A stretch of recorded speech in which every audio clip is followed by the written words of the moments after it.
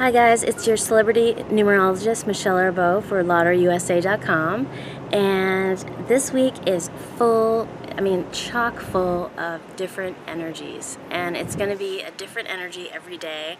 We've got the first day foundation shifting, we've got the second day career, we've got the third relationships, the fourth turning the page, fifth opportunities dropping into your lap, and 9 the next day, high change, and the last day is 1, new beginnings.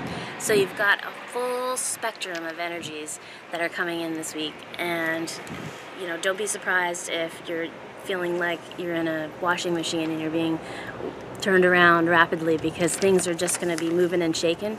And that's what happens in November, because November is, of course, double ones, and we've got a lot of one energy in the month of November. So 1 is pioneer, trailblazer, new beginnings, all that stuff. So expect the unexpected, expect high change, expect change on every level this week.